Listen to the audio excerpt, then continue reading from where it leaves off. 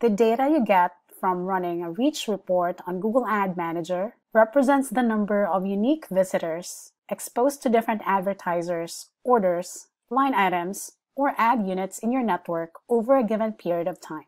It does not include impressions from Ad Exchange or AdSense, and only shows data about your reservation traffic.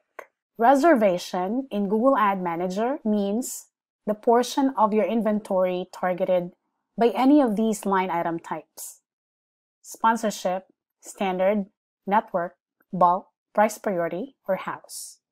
Before, Google had to rely on cookies to calculate reach. Now, Google is using aggregate data from across different devices. This is the reason why you cannot compare old versus new reports, since data displayed will be different. To start running this type of report, choose Reach for the report type.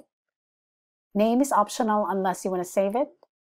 For the date range, you only have these three choices when you choose Dynamic, or you can also specify a fixed date range. Let's go straight to the metrics section. You will notice that you only have very limited number of metrics in here compared to the historical or Ad Exchange historical report. And there are certain conditions that you have to meet before they are eligible or before you can select them to display. In this demo, I'm going to set up country and order for my dimensions, and I've filtered it for 4 different countries only.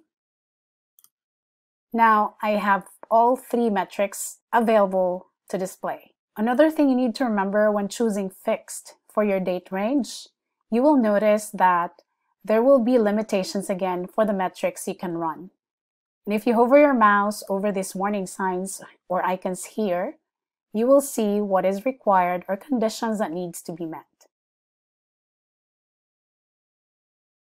Total unique visitors is the total unique audiences that were reached by the ad and exposed to different advertisers, orders, line items, or ad units in your network.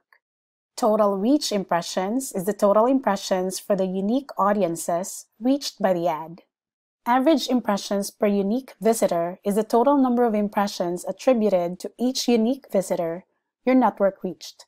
It represents how frequently an ad was viewed by the audience.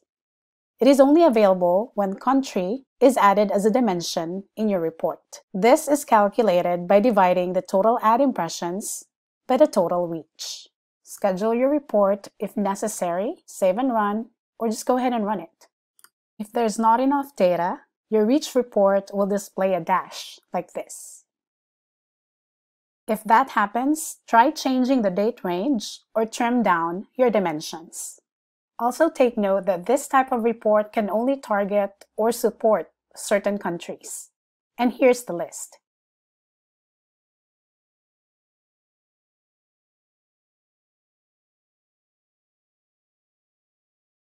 That concludes our video for today.